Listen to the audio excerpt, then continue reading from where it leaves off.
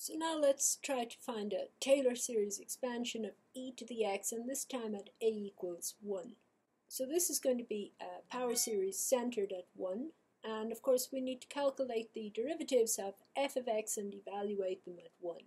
So once again, all of the derivatives of f of x are e to the x, and when I evaluate them at 1, I get e to the 1, which is e.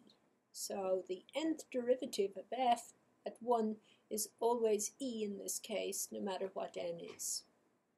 So now the Taylor series for f at a equals 1 is given by the sum from 0 to infinity of the nth derivative of 1 over n factorial times x minus 1 to the n. So this is f of 1 plus f prime of 1 times x minus 1 plus the second derivative at 1 over 2 factorial times x minus 1 squared, etc., etc.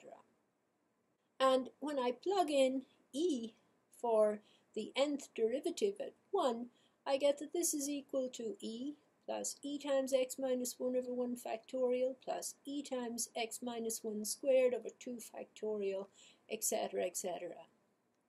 So the Taylor series for e to the x at a equals 1 is the sum from 0 to infinity of e times x minus 1 to the n over n factorial.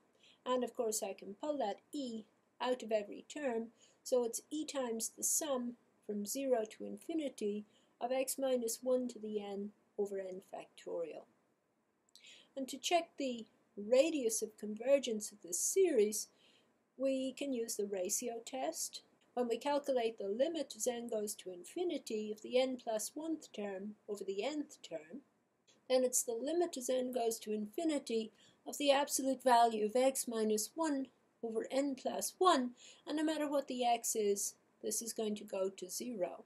So therefore, this Taylor series expansion of e to the x at 1 converges for all values of x, and its radius of convergence is infinity.